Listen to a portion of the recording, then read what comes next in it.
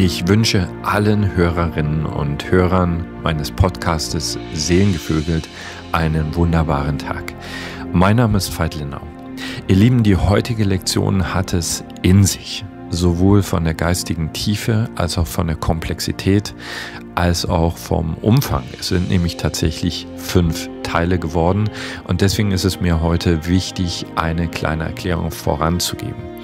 Ich arbeite jetzt seit 25 Jahren als Coach, als Trainer, als Autor und es gibt wohl kaum einen anderen lebenden Menschen, der mich mehr inspiriert hat als Ken Wilber. Ken Wilber ist ein westlicher Philosoph, für mich persönlich ein geistiger Titan und er ist der Begründer der integralen Landkarte, die heutzutage sehr vielen Experten aus verschiedensten Bereichen, Meditation, Psychotherapeuten, spirituelle Lehrer, Neurowissenschaftler, Systemforscher, Soziologen, Medizinern, Künstlern ermöglicht, erstens die Position ihrer Arbeit für den Einzelmenschen, aber auch für die gesamte Menschheit besser zu verstehen und gleichzeitig eine Brücke zu schlagen in die Wissensbereiche anderer Experten. Also für mich persönlich ist die Arbeit von Ken unglaublich wertvoll und deswegen hat mein Herz so hoch geschlagen, als er mir das Okay gegeben hat für ein Podcast-Interview. Und ich habe damals gedacht, okay, ich habe vielleicht 20, 30 Minuten, welche Frage packe ich da rein? Und tatsächlich ist daraus ein berührendes, bewegendes, meinen Geist extrem dehnendes 3-Stunden-Gespräch geworden. Wir haben uns sehr bewusst entschieden, alle Lektionen zeitgleich zu veröffentlichen, selbst wenn ich mir vorstellen kann, dass manche von euch immer eine nach dem anderen ganze Ruhe verdauen möchten, gibt es sicher auch Menschen, die sagen, nein, ich möchte mir gleich alles reinziehen. Was erwartet dich? Dich erwarten sehr persönliche Einblicke in Kens Leben, in den Beginn, den Ursprung der integralen Philosophie. Ken spricht, ich weiß gar nicht, ob ich ihn irgendwo sonst einmal habe so ehrlich, so berührend über seine Liebesgeschichte mit Rehab sprechen hören. Wir sprechen über Liebe, über Wahrheit, über Politik. Wir sprechen über den Stand der Menschheit in den heutigen Tagen, über die kulturellen Kriege, die wir hier auch im deutschsprachigen Raum in Europa haben, nicht nur in Amerika. Also es ist ein wirklich sehr tiefes, sehr reichhaltiges Gespräch. Ich muss leider eine kleine Vorwarnung äußern. Wir haben es natürlich in Englisch geführt. Die Untertitel sind noch nicht raus. Wir überlegen gerade, ob wir das Ganze noch synchronisieren lassen. Also jetzt für diesen Augenblick ist es tatsächlich nur für Menschen, die Englisch sprechen. Wenn es euch interessiert, also diejenigen, die jetzt nur Deutsch sprechen, dann gebt uns doch mal ein kurzes Zeichen, damit wir wissen, wie stark das Interesse ist und ob sich das lohnt. Ihr findet die Episoden auf YouTube, auf iTunes, auf Spotify und jetzt wünsche ich dir möglichst entspanntes, waches Zuhören. Lass dir deinen Geist öffnen, dehnen, wegblasen in eine größere Dimension des Verständnisses von unserer Welt, von unserem Leben. Viel Freude mit Ken Wilber.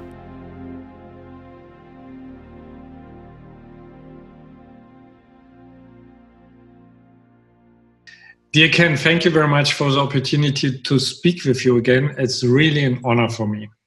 Thank you. So you are considered for a lot of people as one of the greatest living Western philosophers.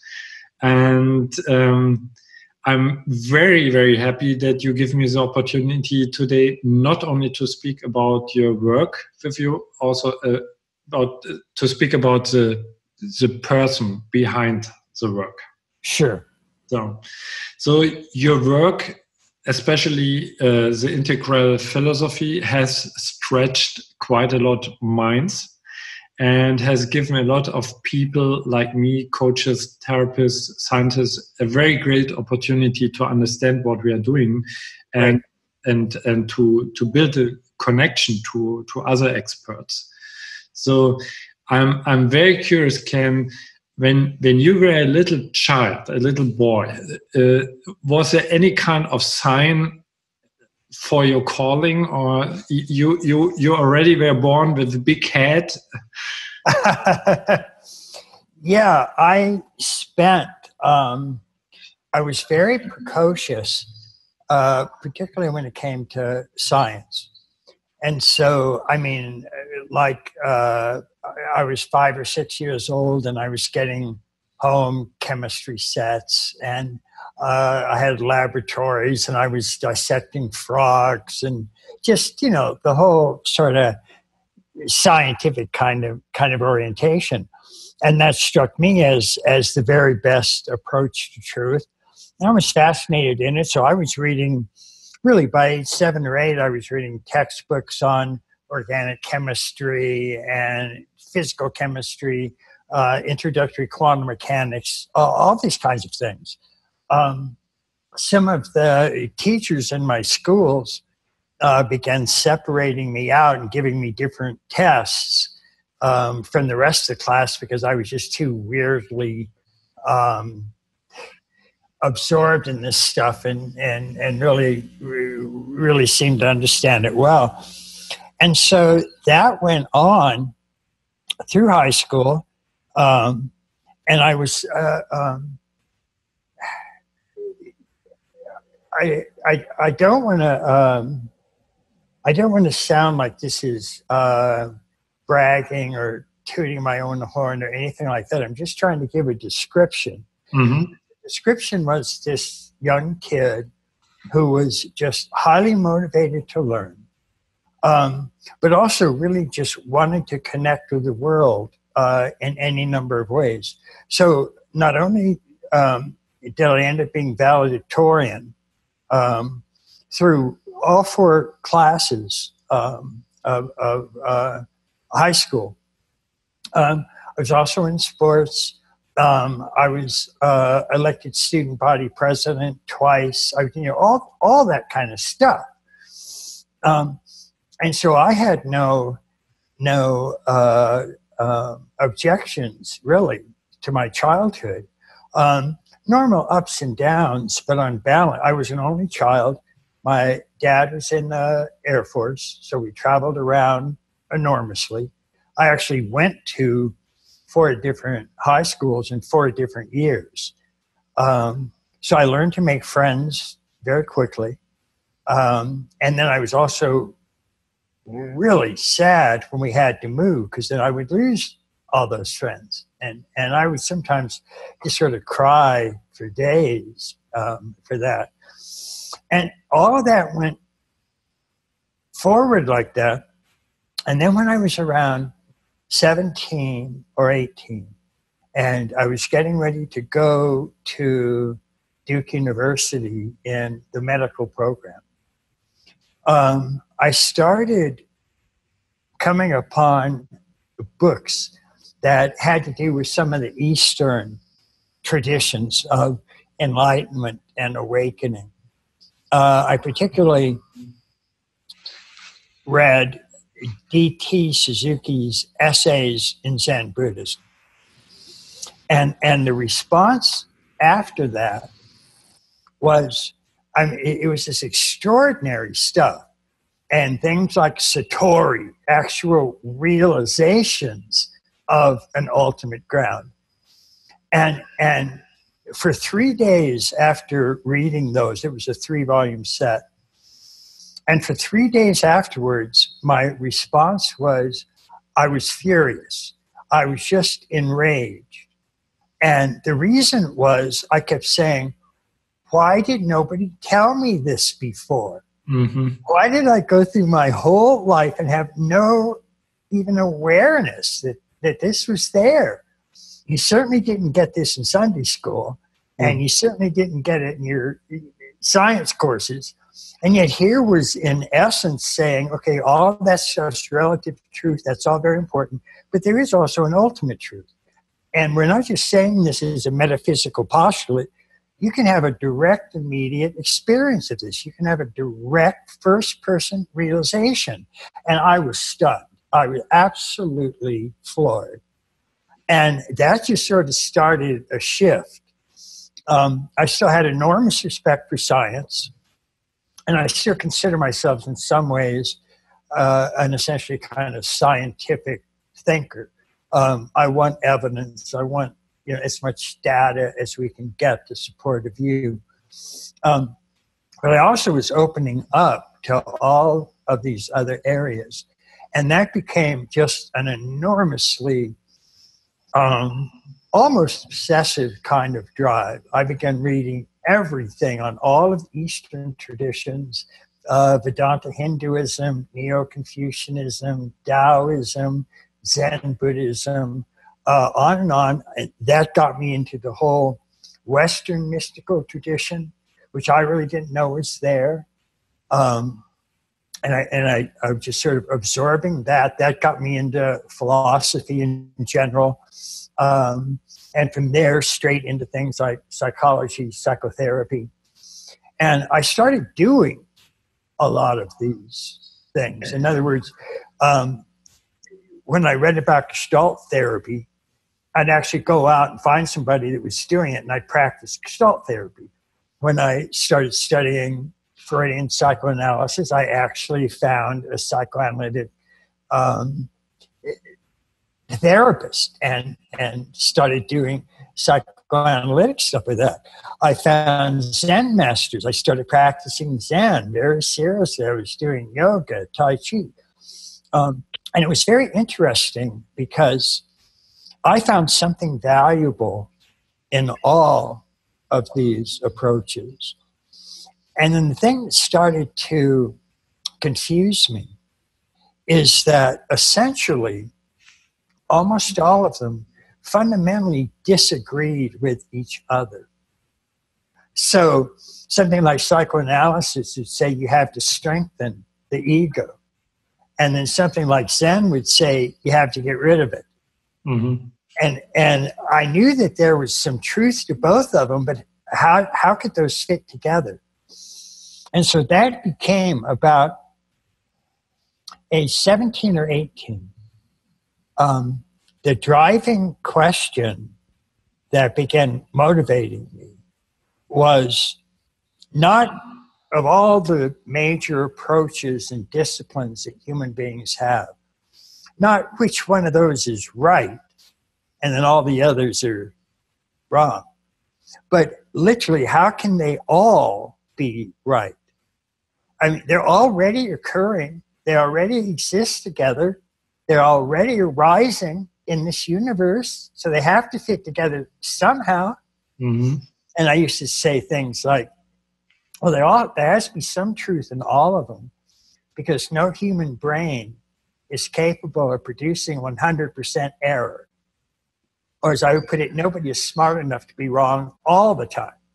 So there has to be some goodies in this. So the question is, how can they all fit together? So may I ask you, in this time, had you really quite close spiritual teachers that you could ask this kind of questions, or you went by your own? Almost none of the teachers that I was studying with had ever asked that question, mm-hmm. And none of them were pursuing it. Mm-hmm. They were still pursuing their own approach, very sincerely.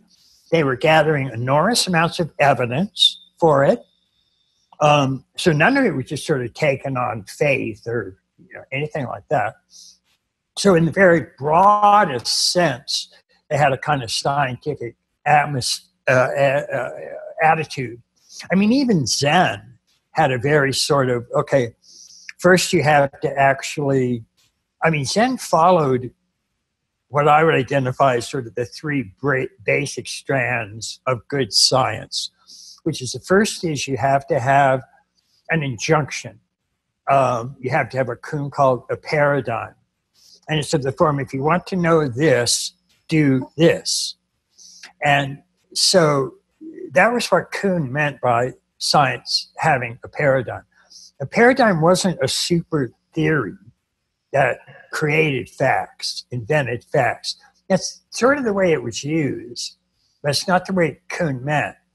And Kuhn got so upset with it being used that way because people were saying, well, all I have to do now is just come up with my own paradigm and I have scientific proof. And Kuhn is going, So he actually stopped using the term paradigm completely. He said, I'm not using that. And he started using the term exemplar. And exemplar meant an exemplary injunction. In other words, it was a practice that you did. When you did that practice, when you did that experiment, when you did that action, it would bring forth experience, a data, an illumination. And so then you would gather that data, that direct experience, and that would help you form your theories. And then just to check and make sure that you weren't hallucinating, then you would ask somebody else to repeat the experiment. If they got the same data, then you start to take it as being probably real. And all of these various types of approaches that I was attracted to, all of them had some version of that. I mean, they were saying, okay, let's try this. Let's see if it works. We're not telling you that you have to believe this on faith. We want you to try it, see if it works for you, and so on. But they were still disagreeing with each other. And so for several years, as I was pouring through all of that, just asking the question, okay, how do these all fit together? How do these all fit together? And then one day it just sort of hit me that it wasn't just that there was one consciousness and everybody was finding different approaches to that one thing. But there was a whole spectrum of consciousness. There was a whole series of bands or levels or waves of it. And each of them, of course, had a different color, different qualities, and so on. But it was one rainbow, but still a spectrum. And each of these major schools were approaching a different band in the spectrum. So that's how they could all be right. They were correct when they were addressing their own band, but they screwed up when they tried to talk about other bands that they didn't actually experience themselves. So you can check that other band, but you have to use its paradigm. You have to take the injunction that's going to put you in the vicinity of that cosmic address, and then you'll be able to experience that event. But if not, you can't see it. You don't even know it's there. So that was a big kind of breakthrough for me. And when I was 23. Can I ask you about this? Yeah. Because there's one question bothering me since years. I mean, if you get the integral theory, it totally makes sense. So I always was thinking, okay, was it a kind of process or was it kind of one moment enlightening experience? I had always this kind of image. Ken is standing in a big room. He has all these different approaches in his mind, like in a very, very big room. And suddenly, bam! You see the pattern. You know, was it like this? Well, sure. I mean, any of the major insights that I've had, they always are a type of light bulb going on, that kind of thing, and it's a fairly distinct sort of little miniature satori. It's just kind of pow. But there are all these things leading up to that. Mm-hmm. And the thing leading up to that first sort of major insight for me was this background question about, okay, how can these all have some degree of truth? How can they all be true but partial? And that would lead eventually to even having to say things like, okay, if everything is true but partial, then how about something like a belief in Santa Claus or a belief in the tooth fairy Mm-hmm. Or we could get more sophisticated and say, how about Zeus? How about Apollo? How about Aphrodite? Are those real? Mm-hmm. And that would lead me eventually to the idea that there wasn't just this spectrum of consciousness, but that the spectrum developed, and everybody was born at square one, and then would unfold through the structures and stages of consciousness that had evolved up to that time. And you could actually track this over history. So you had developmental geniuses like John Piaget tracking major worldviews that unfolded. To give a variation on his model, it was like from archaic to magic to mythic to rational to pluralistic to integral. And those turn out to be not just stages that humans have undergone in their broad history, but they're also, once one of those stages is laid down, then it becomes part of sort of a ground unconscious for human beings. So everybody born from that point on has all the stages that have emerged up to that point, and they all themselves start at square one. So even today, if we had an incredibly integral culture that was driven through some very high integral stages, there are still people born at square one, and they have to move through all of those. And there's no guarantee they'll make it. And so that's why we see, we'll probably talk about it a bit more, but that's why we see things like culture wars, where culture wars are three very different value systems, sometimes referred to as sort of traditional values, family values, often fundamentalist religious beliefs, that kind of thing. That's one value structure, amber. And then another called orange, and that's more the modern, rational, liberal, enlightenment values.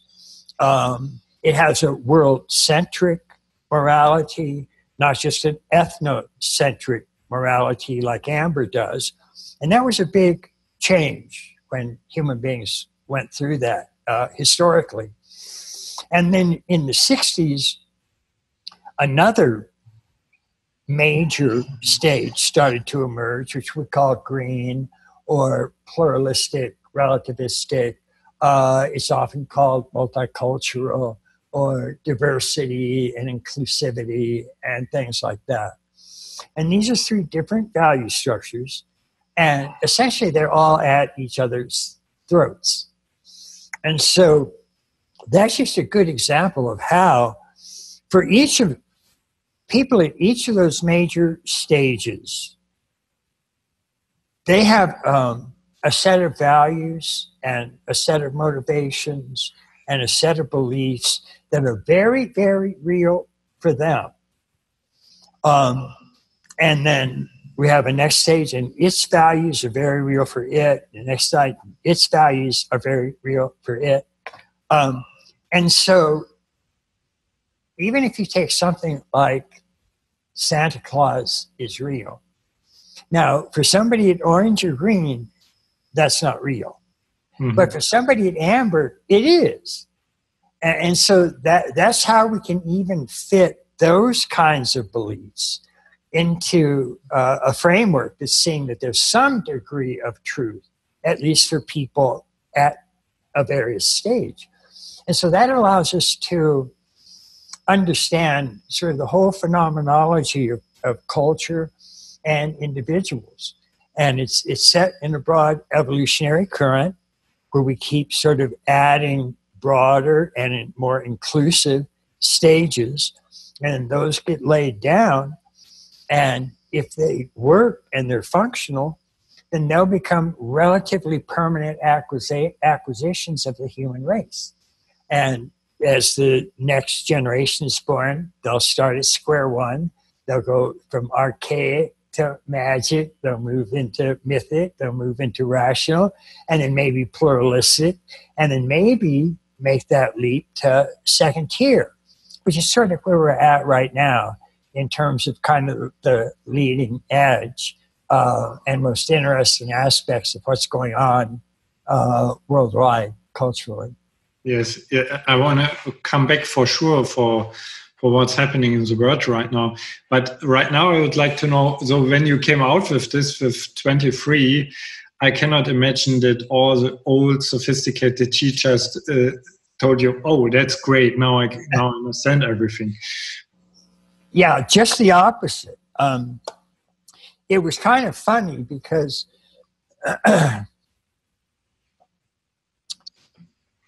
I had, well, when I was 23, I wrote up my first book, which was about, this spectrum of consciousness. That's what the book was called, Spectrum of Consciousness.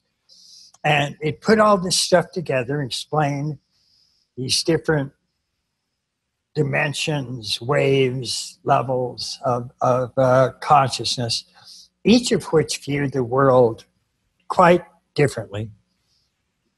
But my point was that the disciplines from all of these bands of awareness are important, and we have to include them all if we really want to address a full human being and really allow ourselves to develop the kind of wholeness that we can if we do something like this.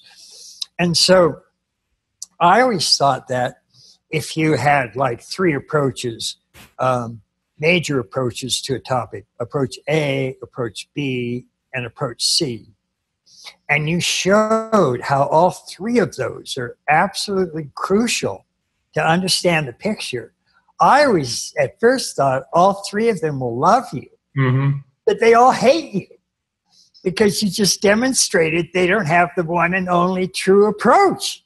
And they can't stand it because they hate all those other approaches. They spent their whole life dedicated to just this one. So it was a very mixed set of reviews to Spectrum, to the first book. And again, I really was just a kid when that happened. But half of them, a little bit more than half really, were people who were developing into these more integral stages of awareness. And they could see what seemed to them anyway to be a really important contribution. And so the reviews from those were just off the wall positive. I mean, just so hyperbolic, it was ridiculous. But what I could see, even if I didn't necessarily agree with the literal truth of what they were saying, I could see that it had touched on this integral awareness, and they didn't see much of that, so they really appreciated seeing something like that. But they would say, I heard everything from Wilber's written best book on consciousness since William James. Gene Houston said Wilber would do for consciousness what Freud did for psychology. Half dozen people said Wilber's Hegel. He's the, all the way back to, I've been this excited since I read Plato's Dialogue. I mean, it's just outrageous comparisons. And then others were, I hate this. This is idiotic. This is a completely stupid person. And it was just, it was wild. But it did kind of catapult me into a certain kind of attention worldwide. Mm-hmm. And I started to get a lot of people coming and visiting. They would all say the same thing. They'd knock on the door and say, oh, hi, I'm here to see your father. I really was just a kid. Yeah. I go, I'm sorry, you're looking for me. I apologize, but this is it.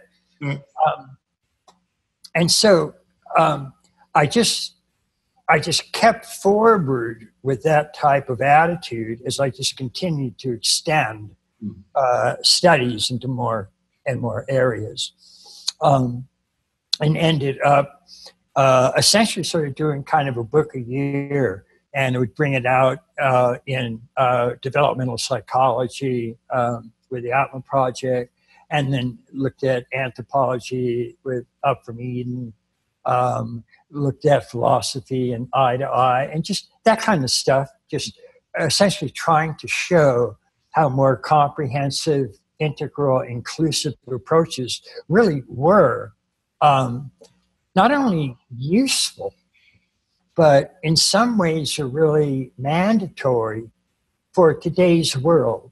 That's what was happening now, is movement in that direction. Mm-hmm. And we would really never be able to go back. We'd never be able to go back and say, okay, there's all those other disciplines out there and they all fit together, but I don't want to know anything about that. I'm just going to take my one little thing and call it the only real approach. You just couldn't do that with any sort of integrity anymore.